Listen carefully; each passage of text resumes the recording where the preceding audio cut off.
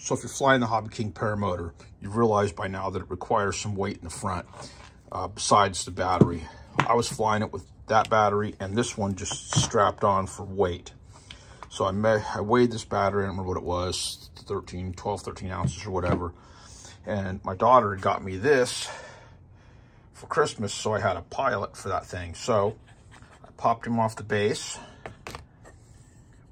since it was hollow, measured that, routed it out to this size, and poured lead in there. So what I'm doing is when this cools, I'm going to pull this out, I'm going to file it around, hot glue it in here, put the pilot back on.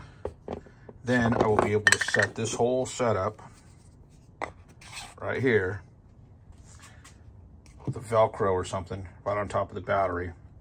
And I'll be able to adjust the weight down the length of the battery.